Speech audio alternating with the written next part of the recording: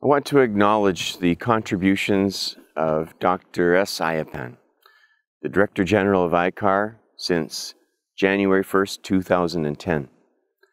In the words of B.P. Singh, another elder statesman of Indian Research Society, he stated Dr. Ayyappan's simplicity and humility, and that he embodied those two very rare and valued features in more than anyone else that he's met.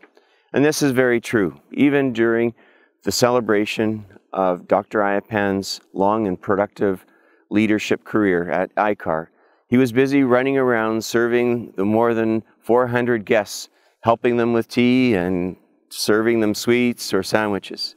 But that's his very nature.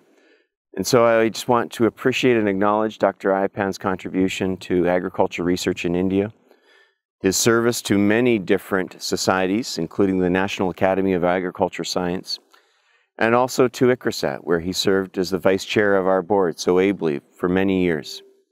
Dr. Ayyappan, we're going to miss your direct leadership, but we know that you will always be with us and available to mentor us and guide us on issues related to science that serves the needs of the poor, and to make sure that we're focused on demand-driven innovation and that we have the farmer first, a slogan that you promoted within ICAR, and I know that you meant with deep sincerity.